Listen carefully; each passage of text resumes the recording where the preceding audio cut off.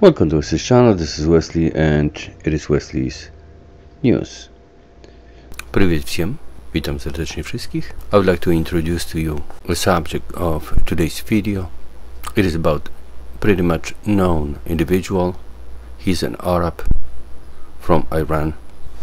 Before that, I would like to say that I am very much positive approach people person. I see value in people despite race, language, beliefs, orientations. There are plenty of good people in the world. I'm gonna say a few words in Arabic now. مرحبا به الكثير متعلمين من العرب وبالذات والسعودية أحترمهم كثيرا. هناك من الناس كويسين ويوجد من الناس السيئين في كل دولة في العالم. أتمنى السلام لكم. Meharanta Vokoli Keshe. Material taken from keshefactory.com/16/11/21/Keshe Wiki. It was not my opinion. Meharanta Vokoli Keshe was born in 1958. He's an Iranian inventor, businessman, author of claims. He has a Keshe Foundation registered in Stitching in Netherlands. Currently, it is located in Brescia, Italy. Well, it's not located. Obviously, he is right now in Dubai, at least what I was told, hunted by a number of authorities. Keshe was born as the son of wealthy parents in 1958. He made a number of inventions, never got a patent. Transportation system using gravitational fields, a reactor that is supposed to work with radioactive material. It is controlled by magnetic fields, scalar magnetic wheels. He was charging 20,000 euros per year for educating so-called knowledge seekers. In 2011, Keshe claimed that US drone over Iran was brought down by the use of his technology. So today I have a device. Story originates from Japan. Elderly man over 90 who was approached by one of my friends in Japan. He's got a story. When gentleman was 84, Keshe approached him, and later on Keshe appears with his own device that was actually built by Japanese man. Japanese man didn't look for the money, didn't care about any money. However, he said that he has in his possession 25 kilowatt device as well. The device that I have on my table was given to my friend for free and brought to US. 14.5 watts, 1500 lumens, made in China, 120 volts, 60 hertz, 193.2 milliamps. Checking accuracy of the watt meter. 123.6 volts, 13.9 watts, more accurate reading, 13.69. Power factor good only for sinusoidal waves, 0.46. I'm using only calibrated, traceable to the bureau instruments. Fit one lead of the load to the voltmeter. Another lead of the volt is connected to the common of the amp meter, and another wire from the amp meter says 0. Amp maximum is connected to the light. The voltage shows 123.8. The current drawn by the load 195 milliamps. The power shown 14 watts. The more accurate reading, power times 10, shows 13.73. However, it shows me input overload, but it's not critical. The power factor, which is good only for sinusoidal waves, 0.464. For me, Keshe is a scumbag, a filthy bastard. He happened to be Arab from Iran, the most disgusting creature I ever heard of. And that's my personal opinion. So now we have both the multimeter and the device. I'm putting the light bulb here on the table, and let's plug the power.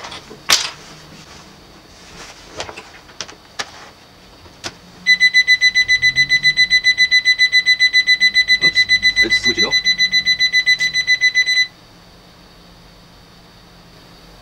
Okay. Let's put it aside. Let's see what we have. The device is working. The light bulb is full brightness. It shows 122.1 volts on this meter, but this is regular multimeter. 123.6 on Keshe. Let's go to the current. The current shows 191 milliamps. Model 255 Clark has two of them. This one is connected to the load, the light bulb, and it appears that the voltage, current and the power drawn by the light bulb is higher than the voltage, current and power drawn by the whole assembly, light bulb, and the device that is measured on this Clark has, that is before the device, right where the power is delivered to the device. However, the difference is only 1%.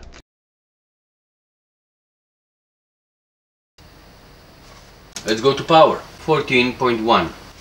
Let's go to power times 10, more accurate, 13.93. Let's go to power factor, 0.468. As I said, in my personal opinion, Keshe is a bullshitter, is a piece of garbage, a trash. However, we don't care what technology comes from, as long as it works and performs and makes us happy. So this particular time I had no idea what is inside of the device. That's why I was trying to find out as much as possible.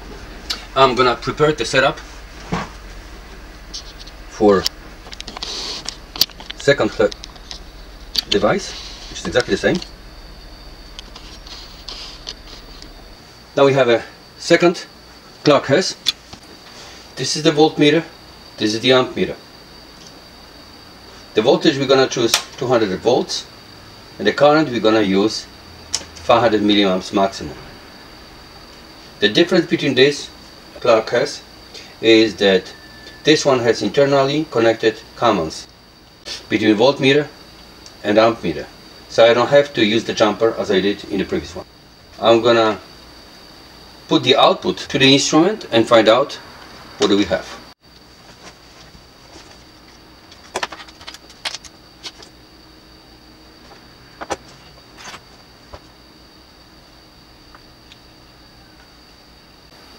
This is phase. Switch the light on.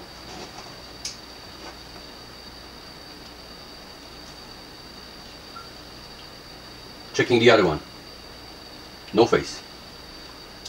So the longer one is phase. From the grid we have a 13.75 of watt. From the light bulb we have a 13.86. So it looks like we have over unity. 1%. 1%. But yeah. We need more to be significant. In physics, something like that is impossible. Impossible, yes. It should not happen. So people will gonna resist us to the most extent that they can do. The saving on the grid is not significant, but it is still the light bulb is taking by itself more power than the device and the light bulb together. Exactly, yes. So this we still draw for 13.74 from the grid. We still do that. So I'm repeating the question again. Is there any way to figure out if this device is feeding back to grid? Yes. So how can we do that? How can we measure it? I need to purchase the regular mechanical meter with the wheel on it. Is it? Yeah. It is not moving. It is because LED is not strong okay, enough. oh, that's what I'm saying. We need a stronger LED. Now we put the resistive load. Make sure that we have it right here. Okay. Right in the middle. That's 60 watts. It's moving this way. right? Yes. But we still have a device connected. Now we're disconnecting the device. The load is here or there is the same. Look, it's going the other way. Yes. Strangely enough.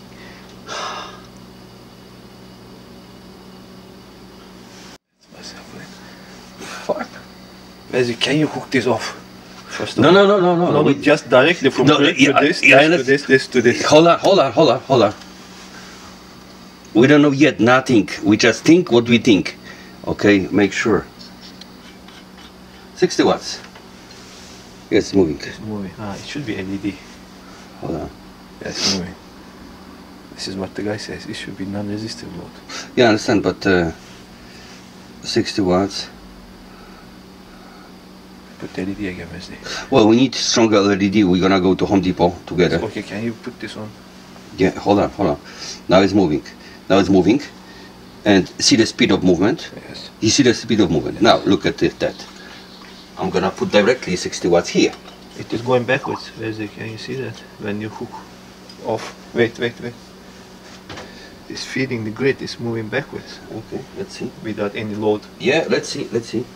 Now I'm connecting directly.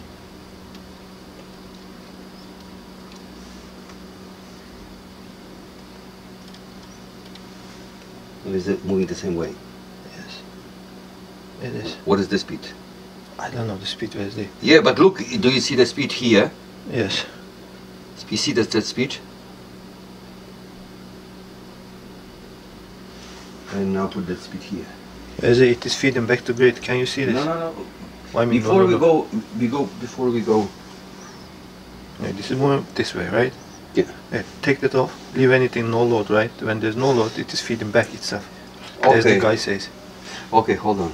When there is no load, it's feeding back. See that? It's turning backwards. Oh. Slowly. Understand? This is exactly what the guy is saying. Okay. Now I switch that to less accurate, but okay, 55. 55.3 watts. Okay. 55.4. Okay, now.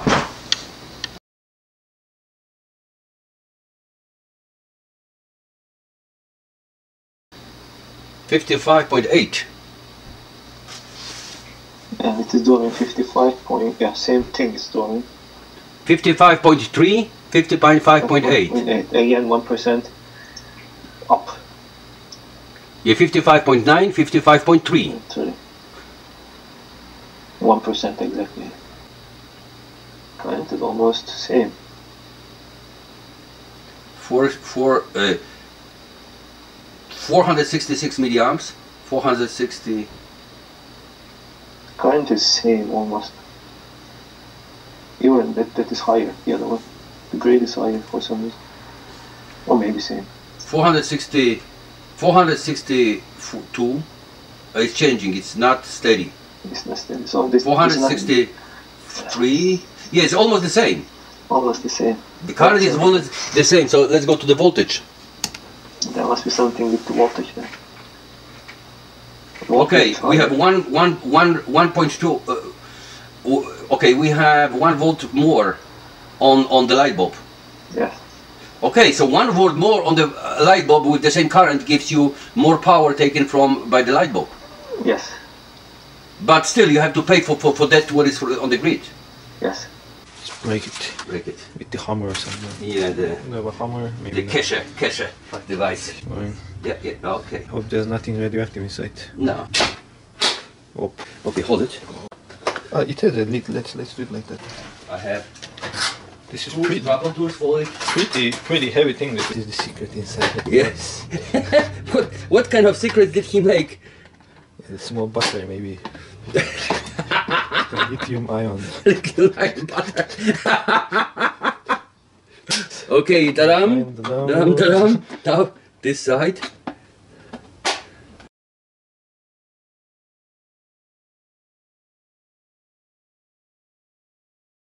Smell like rusted. Yeah, it smells. Okay. 3 rusted coils. Rusted wire, that's it. That's it. The heat sensor. Yeah, the heat sensor. See, this stuff is a heat sensor from the heat detector. Now we have How much is this device? Are they selling? $2,000, I believe. Well, what's the purpose of this device? Well, it's supposed to be free energy device of Mr. Keshe. 2 wires, no polarity. We have a heat sensor in here, so if the temperature is too big, the heat sensor pops out. We have one wire that is going to... What's inside? Okay. Paper? Now, paper. Now what is inside? Those paper, they don't get burned out? Well, that's interesting because this acts as a capacitor. In other words, that paper that is here, beautiful. Okay. Well, normally it should be burned out, right? No, it's not, because there might be a very special Keshe paper. Look. There's some more rust inside. It looks like it's a copper powder or something. Yeah, it's a powder. Inside is a powder. I have EDXRF, energy dispersive X-ray spectroscopy. I can find out what the heck Mr. Keshe put in here. Energy dispersive X-ray spectroscopy EDXRF can see all of periodic table components of any matter, even dirt taken from the street, and find out what is there. Now those capacitors appears to be made out of rusty wire outside, piece of paper with some kind of powder in it, and 2 wires.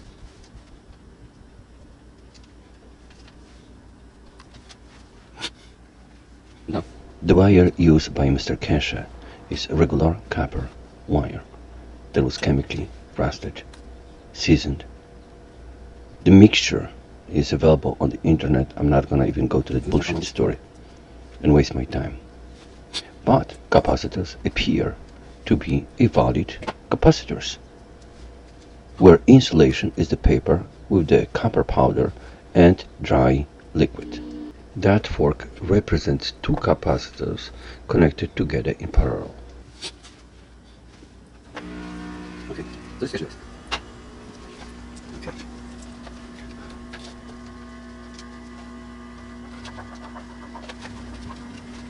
So this is quickly how it was before, although not necessarily exactly the same way.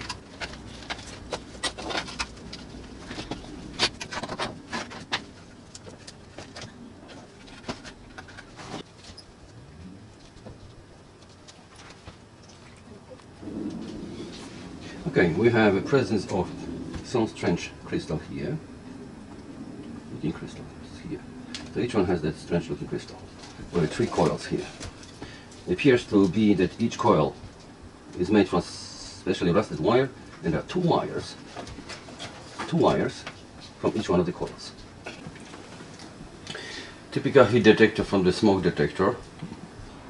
The hot wire is connected to this wire, dual capacitor with the some of strange paper inside. That's the paper, and connected in parallel, and then it follows to another wire, and then we see sloppy made connection to 1 wire of the double coil. It appears that 1 wire goes to this coil, returns from, we take positive from the input, and then we have again 4 wires coming from each one of them to heat detector. From the heat detector immediately, By word positive, I describe is connected to those 2 capacitors in parallel. I think this is something visible, and comes back to the brown wire, and that's the brown wire going to the output.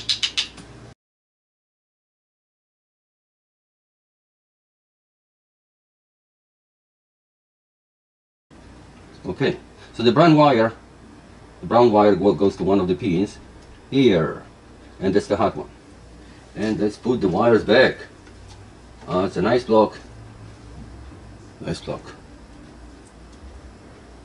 Okay, that's it. Mr. Keshe is not having for me any credibility as his scientific level. There we go. Guys. Well, it looks like, again, something that has some colorization from inside. And that's what you see on the top of it. It's a glue. It's a silicone. Okay, there you go. we have a hole in here, and I gotta be careful because I see a liquid. And it looks like the powder or something is inside that liquid.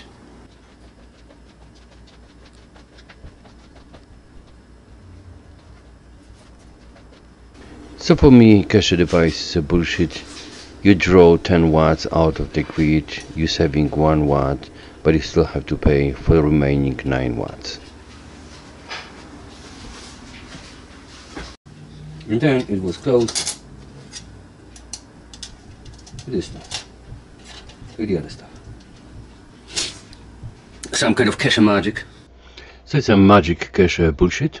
No radiation, no scientific basis, some balls, some liquids, some paper.